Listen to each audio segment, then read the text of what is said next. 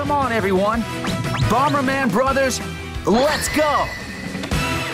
Last week, Super Bomberman R for Nintendo Switch received a brand new patch, which, in addition to adding a whole slew of new options, boasted something rather unexpected: an increased frame rate.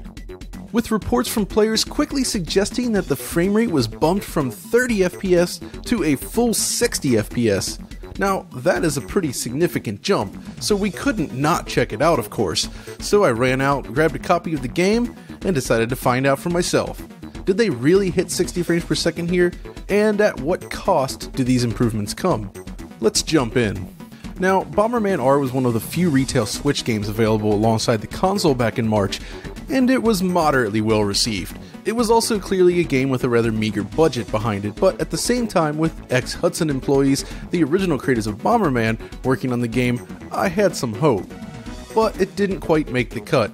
A high difficulty level, a limited selection of options, some camera quirks, and of course a frame rate that was half of virtually every other Bomberman game kept Bomberman R from really standing out. Despite this, the game was a success and Konami has decided to support it long term. Each patch has offered a host of improvements and tweaks, but version 1.3 really takes the cake. You get new camera options, improved controls, less latency when playing online, actual difficulty settings for battle mode, and the promised frame rate improvements. So straight off the game card, this is what you're looking at. Without any patches installed, and when docked, the game runs at a full 1080p at 30 frames per second, across all the various play modes. Whether you're playing with 8 players in battle mode, or tackling the game's story, you're going to get the same 30 FPS frame rate. It looks fine, but definitely feels less responsive than a typical Bomberman game, due both to the lower frame rate and slightly laggy controls. So up through version 1.2, this is basically how the game played. Now, I don't have footage of it here, but when played in portable mode then, the game would drop down to a native 720p at 30 FPS, offering the same basic experience, but in mobile form. But once you install version 1.3 then, we do see an immediate jump. And yeah, it's true, the game now runs at 60 frames per second, and it feels so much more responsive than before. Right off the bat, I immediately found the game much more fun to play, and more appealing as a result.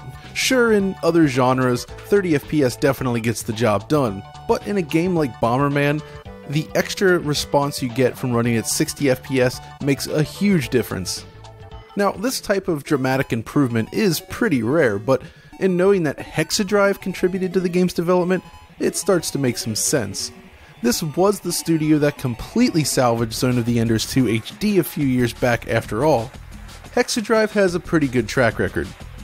So how did they manage to push a 30 frames per second Unity game up to 60 frames per second on the Switch then?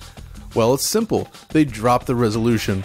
Super Bomberman R goes from a native 1080p in its original form to 720p docked when using version 1.3.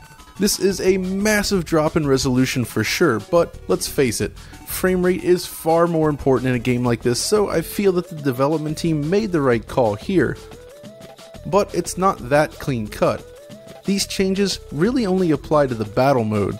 When playing the story mode, the game retains its original 1080p output, but removes the frame rate cap. So as a result, the story mode now runs with a less stable but overall higher level of performance. Now, the story mode is a little different from the normal battle mode and does tend to feature much larger maps with more on-screen AI running around. So why the difference here?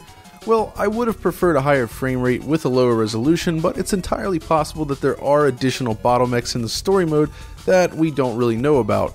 After all, the maps in this mode are a lot larger and there are more enemies on screen at any one time.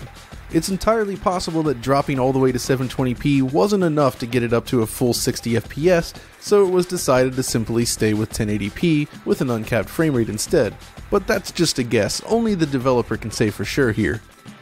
But that isn't the only change. When playing in portable mode, we see similar results. The battle mode now goes from 720p at 30 FPS in its original form to 960 by 540 at 60 frames per second. while of course the story mode retains its native 720p image with an unlocked frame rate. So basically we're looking at much faster performance overall at the expense of image quality here. Perhaps the best solution here would have been to include an option in the menu allowing users to toggle between a higher resolution or the higher frame rate. So while I'm all about the increased frame rate here, there are other users that might prefer a sharper image. But of course, if you can only pick one, I'm glad they went with frame rate. I also want to take a moment to praise the game's user interface. Even in its original form, the menu system operates at a native 1080p at 60 frames per second. It's fast, beautiful, and slick. Navigating through the game's various options just feels awesome as a result, and the artwork looks really nice too. It's a detail that's often forgotten when discussing games these days, but when done well, it can add a lot to the overall package. Overall then, it's interesting to see how Super Bomberman R has been transformed over time with these updates. The game started off decent enough for sure, but it is increasingly shaping up to become a great Bomberman experience. Looking back at the Bomberman series as a whole then, I'd have to say that Saturn Bomberman and Bomberman 94 on the PC Engine are still my go-to versions.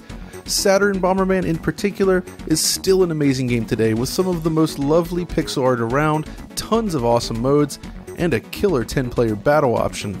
And while I prefer the 2D visuals of Saturn Bomberman, I have to say that when you start to compare them, Super Bomberman R does a pretty nice job of delivering a great Bomberman experience that doesn't feel that far off in terms of features.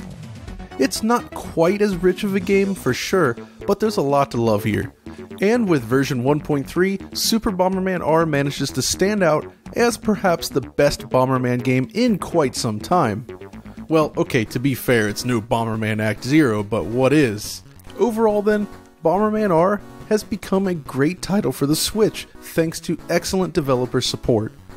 I wouldn't have guessed that Konami would be so keen on supporting one of its games like this, but consider me surprised and pleased. So if you've had an interest in this game for a while, but skipped out on it due to the less than positive reviews around launch, now might be the right time to jump in. If you're itching for Bomberman, of course. But that's all we have for now. If you enjoyed this video, do be sure to give us a like, subscribe, and follow us on Twitter. And of course, until next time, this is John signing off.